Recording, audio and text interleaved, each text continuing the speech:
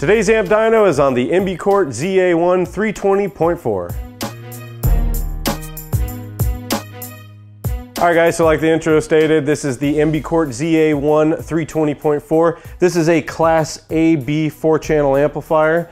So obviously it's going to be a little bit bigger than some of the other amplifiers that are out there on the market, because nowadays everything's pretty much a full range Class D amplifier. However, what I really like about it is I really like the controls on the top that are really easy to access and get to, really easy to read and see, versus most amplifiers that actually have all the pots and switches on the side of the amplifier that can be a little difficult to access.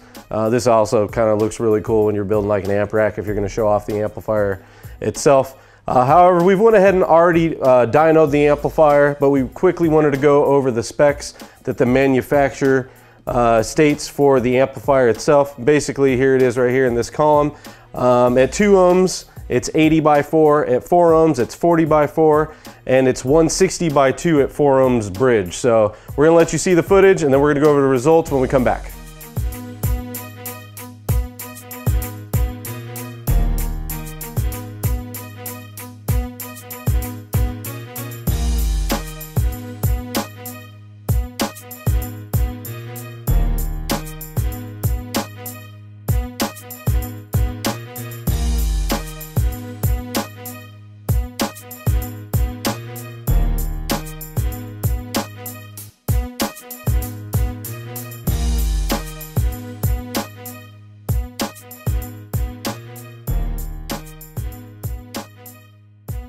All right guys, so this manufacturer rates all their specs at 14.4 volts. So we're gonna start off at 4 ohms. So they rated it at 40. We got 50 watts certified at 14.16. Dynamic, we got 51 watts at 14.18 volts.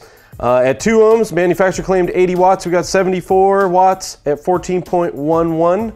And dynamic, we got 80 at 14.13. And then of course, the bridge specifications, supposed to be 160 by 2 at 4 ohms bridge, and we got 162 at 14.11. That was certified. And dynamic, we got 169 at 14.14. I'm really happy that this amplifier met what the manufacturer rated the amplifier at. It's always nice to see when a manufacturer actually properly rates their products.